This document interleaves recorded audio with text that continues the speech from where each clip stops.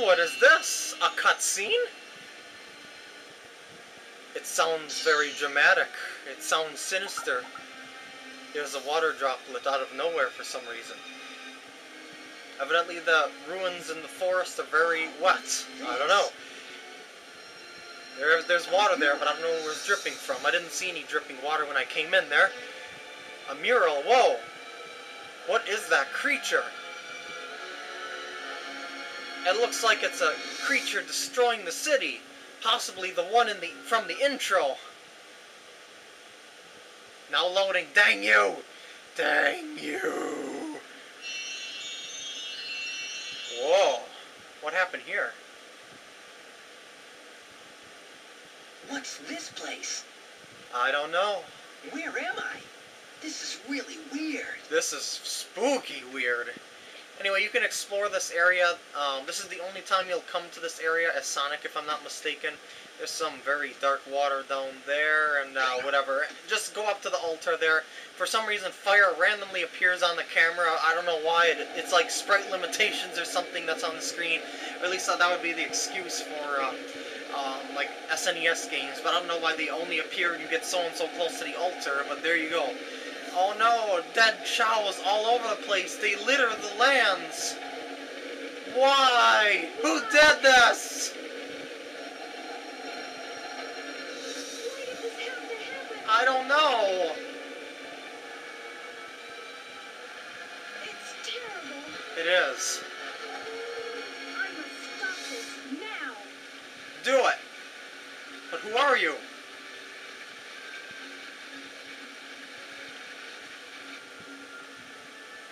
What the heck? What's going on? Was that a dream? Did I dream that? Evidently, because it's another loading screen! Ooh, whiteout. Back to normal. We're outside the ruins. What happened? What was that all about? I have no idea. I don't think I'm dreaming here. You could have been dreaming. Huh? What is this? Eggman! What are you doing here? Eggman! For the love of God, camera. Focus the lighting properly. What's he doing here? Oh, never mind. That's a little better, I guess. Guess you just gotta yell at it to teach it a lesson. Anyway, go, wait, I'm actually going the wrong way. Go around the ruins, and you're gonna see a little opening behind you. Whoa, it's a big city way back there. How did that get, it's amazing. Where'd that come from? How was this built without people's knowledge? And now we're inside this weird robotic city, and you guessed it, it's one of Eggman's lairs. And there's some metal Sonics hanging out in the water there. I don't know if I can get the camera to work with me here. I'm talking the game's camera, not the camera. There we go. Yeah, it's a 3D metal Sonic, or Mega Sonic, whatever you want to call it. And I'm looking for this switch puzzle right here. You've got to get all these things to change to a solid yellow, like that yellow. I'm gonna probably fail at this a few times before I get it, but that's okay. That's what I'm here. Oh, that works. I guess just do it in that combination and you'll be just fine. This is stage 10, the final egg. Come on, camera, work with me here. Okay. As you can see, there's dangers around every corner. There's lasers, there's spike balls, and I just accidentally hit one of those laser shooter things, but that's okay. There's an extra life and a lightning shield up here. You can use that to get rings if you want to. I don't really care much. Just go forward. If those arms, or I should say those fingers touch you, it'll give you a hit. So will those things, and if you ever get inside that little UFO-like thing, it'll stun you for a minute. And it'll give that robot an opportunity to hit you, but it doesn't do a very good job of it, so don't worry about it. These guys are electrified, so don't jump on them when they're electrified. They weren't electrified when I jumped on them. I just made a mistake there in the timing. And get up to that spring, look out for the treadmills. Well, I shouldn't say look out for the treadmills, look out for the spikes. Take this upper route if you can. There's a lower place that you can jump down to later. There's some spinny things, like from Metropolis Zone from Sonic 2, yet another reference if you would ask me, and get into these little ground booster things, whatever you want to call it. I don't think they ever really gave those things a name, did they? Anyway, I would think I'm going to call those things dryer tumblers. It's just the best thing that I can think of. Now I'm on the interior, and now I'm gonna jump my way through here, and that homing attack failed me when I was aiming for the rings, but that's okay. And we're going around the corridors. Woo! Yeah, this is kind of automated here. You just have to press forward. Land on this platform, wait for it to move, then jump on this platform. The object here is to climb as high as you possibly can. So let's do that as best as we can. And I'm waiting for an opportunity to jump off. Can I get the camera to... There we go. And I'll go through here. You could also get some rings on the other way, the other ways I should say, by just homing attack those enemies, but this way's got an extra life anyway, so who needs rings, eh? Woo!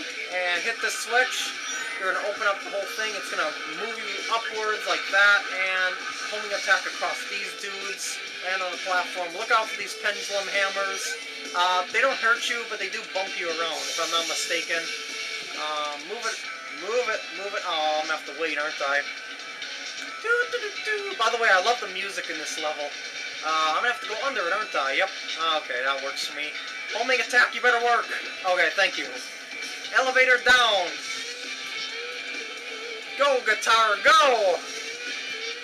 Play those notes like no one has ever played them before. Anyway, avoid the spiky balls, hit the checkpoint, and you can do a pretty nice shortcut right here. Watch this.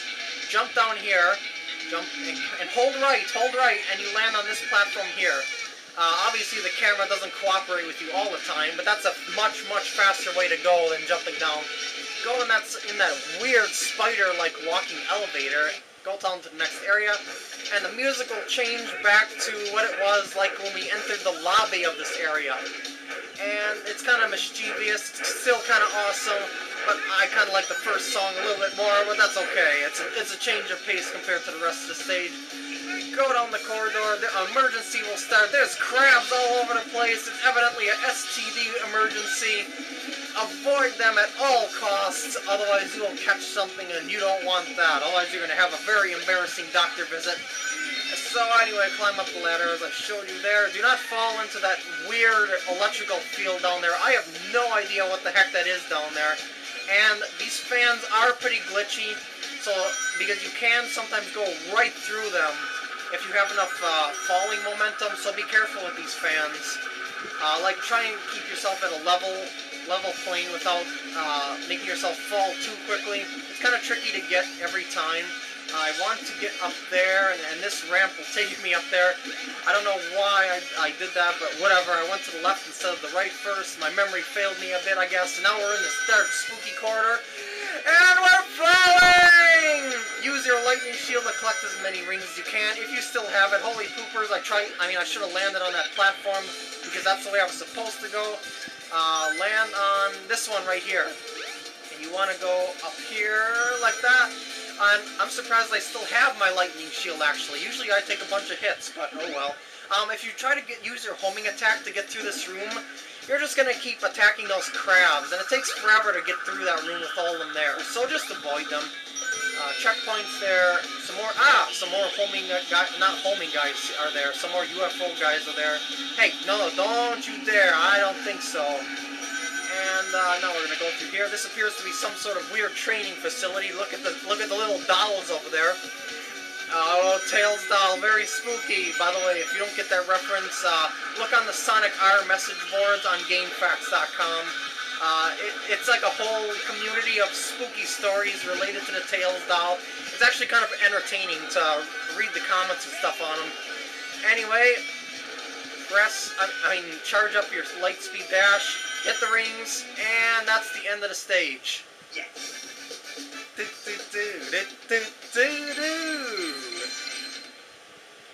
Boss battle coming up right here. Final boss battle for Sonic Stories, actually.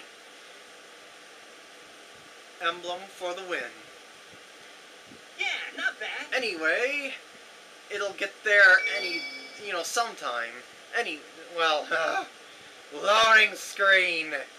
You betray me once again. Cutscene.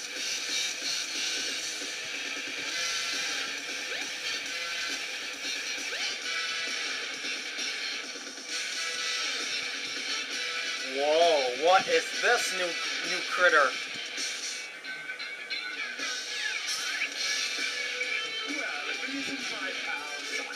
Why is Eggman flailing his arms all over the place? That always looks silly to me. Even as a kid when I first played this, he's like, boo, boo, hello. Whoa. Bring it on. The whole world is coming down on top of us, but we can do it. Grab the rocket and go to the final boss battle!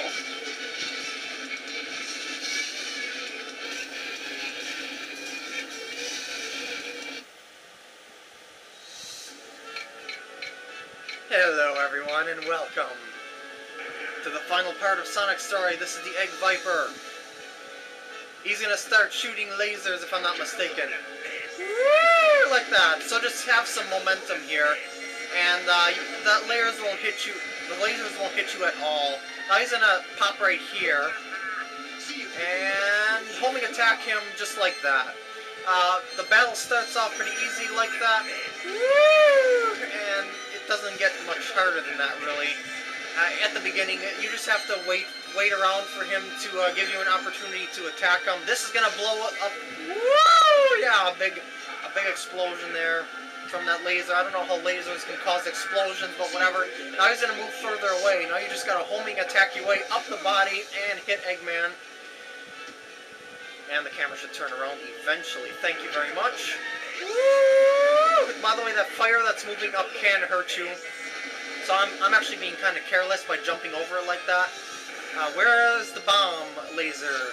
Woo! Yeah, whatever. As you can see, this isn't hard at all, but it does get hard in later phases. You'll see what I mean. And boink, boink, boink, boink. If you don't hit him there, he's going to shoot something at you, and it's going to hurt. And shoot, shoot, shoot. Yeah, but you shouldn't have any trouble meeting up with them. I mean, I should say home attacking his way to his body. When he starts shooting like this, just dodge by weaving left and right like that and going towards him. It's a lot faster than waiting for him to kill you. Yeah, basically, because he can shoot you from a distance, and that's not something that you want to wait around for. You want to be in control of how... owie, owie. You want to be in control of what his lasers do. Uh-oh. Oh no! Oh no! What's you gonna do? What's you gonna do? Okay, jump here. Land on this thing, and jump up to hit him. That's how you hit him at this phase. It's a pretty cool little thing, but all you have to do... Oh no! He destroyed all the platforms! Anyway, as I was saying, it's a pretty cool thing that you have to jump on him, but once you get the hang of it, it's like, man, I know how to do this. It's easy. Just jump straight up when he throws his arm out. So I should say that spiky platform out. One more hit to go. He's just going to do it one more time. Here we go. Last hit. And hit him. That's it. Eggman is done. Wait. No. Something's going on. What's going... Hey, what you doing? This is actually something that kills me quite a bit. Or it used to kill me quite a bit. When he flies up in the air, go to another tile. And, yeah, he blows up one of the remaining platforms that are out there and trying to take you along with him. Hey, I'll play with you some other time. I guess that does it for this part. So I'll see you guys in the last part when I do the final cutscene as well as the credits. See you then.